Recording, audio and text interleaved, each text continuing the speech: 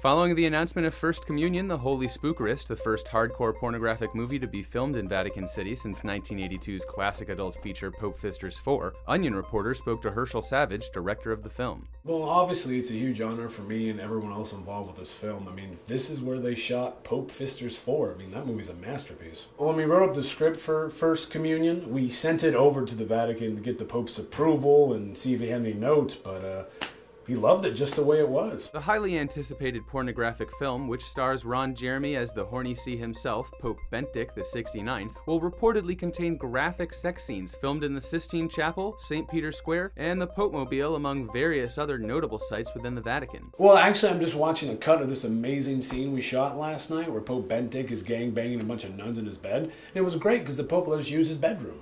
Tomorrow we're shooting the scene where two nuns fuck each other on St. Peter's tomb using strap-on crucifixes. I think people are really going to like this movie. Check this week's Onion review for further developments.